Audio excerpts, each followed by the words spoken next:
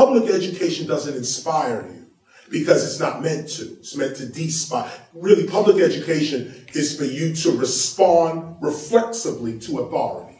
That's it. That's the purpose of public education. Just summed up 12 years for you right there. There you go. Public education, when I say jump, you say how high. That's it. Nothing about your culture. Nothing about the cultures you see every day in society. Nothing about law, medicine. Nothing about any. These things are more important for you to know than any historical figure of your country. There's no reason to know the history of your country. I know that sounds crazy. I told you I was going to offend some people. This is where it starts right here. What do you need to know the history of your country for? There's no reason. You are the history of your country. Modern day history right now. Your grandmother can tell you more about your country than any book written ever. This is who you should be talking to. This is who you should be getting your knowledge from. Knowing about this guy invaded this, and this is the king of that, and the queen of this, and this is useless information. Useless. And your brain is shoved with this, stuffed with this for 15, 20 years. After a while, you don't know who you are. You think you're Queen Elizabeth. This is like, and this is what is called insanity. This is insanity, but it's called sanity. Because if you could quote the history of the Dutch, for instance, and the Dutch did this and the Dutch did that, you're considered sane, civil, educated. But what you're actually studying is useless. Useless. Now, I say this. Please hold your applause. I say this. I say this respectfully. I gotta say this respectfully. Okay? Of course you need to know Dutch history. Let me say that for the record as well. We all should know something about the lands in which we live. My point is, when you put that knowledge up against self-knowledge, cultural knowledge, inner being knowledge, this knowledge just does not hold up anymore. Just doesn't hold up. What you need is courage to be you. You need a reason and a right to stand on for you to be you. That's what hip-hop is. All. Damn, did I say that evil word, all?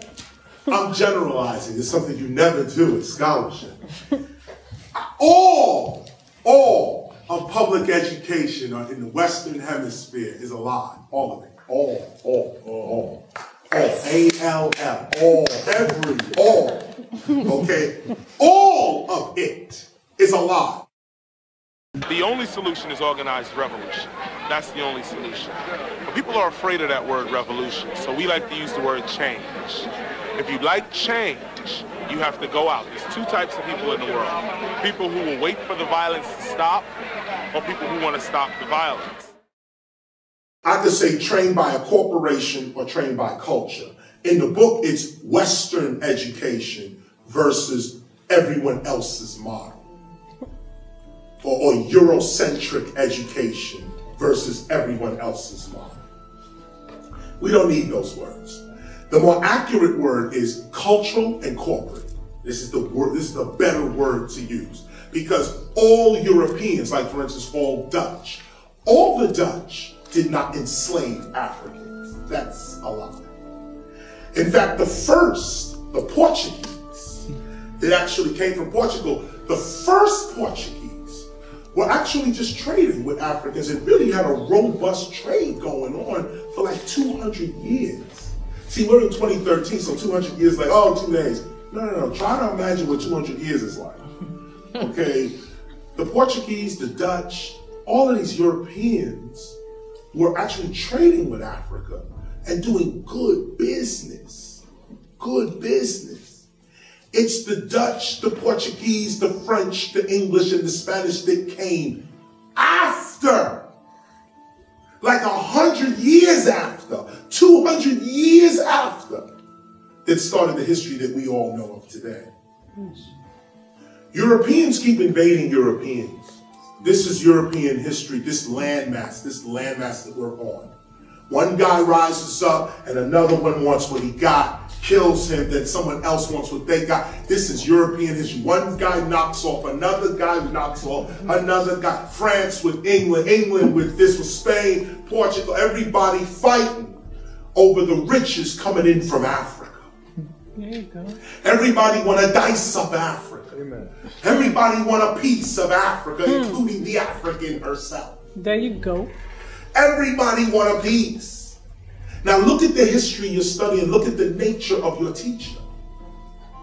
The nature of the teacher that we're learning. Public education, corporate education.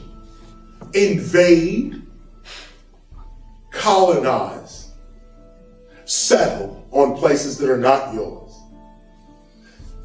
And learn objectively. Those are the natives. We are the whoever's. If you want a better school system, ban it. You'll see how quick they'll just switch around. They'll cater to you very quickly. The dollar is a very important tool here in America. Oh, yeah. Yeah. You got to come back again.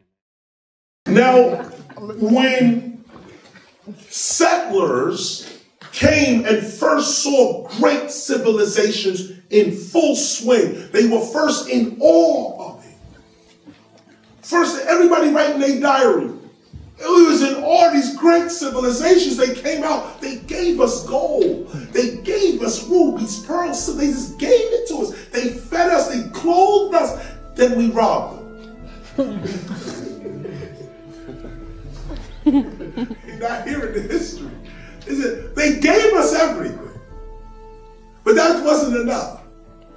We had to now go and rob and subjugate the people who are giving you something. Now, those people are now learning public education. Your ancestors got public education. Public education is, you remember how you used to go over to the palm tree? And you used to go up to the palm tree. You used to know how to climb the palm tree, get up there. You knew what coconuts to get, what bananas to get. You knew it all. Now, you don't know any of it. There you go. None of it. You are a natural human being. Natural. You are a human. You are natural to the earth. You're created by the earth. But if somebody dropped you in a forest right now, you die in 2 days. Scientific, by the way, you have 48 hours to live. Drop any modernized human in a forest, and not a jungle where there's real animals walking around. You done in 2 hours. In a forest, just a forest. Okay, they got stuff walking around the forest, but you can live in a forest. You can get up in a tree in a forest. There's lakes and streams in a forest.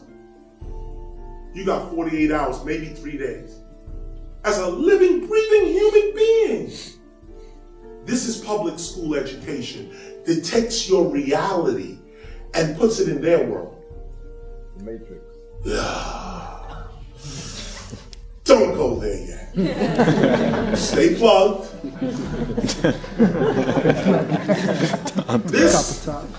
The reality, and I want you to see this, I gotta go slow. Your reality, what you perceive as what's possible, what is possible for you, your reality is based on colonizers and beings.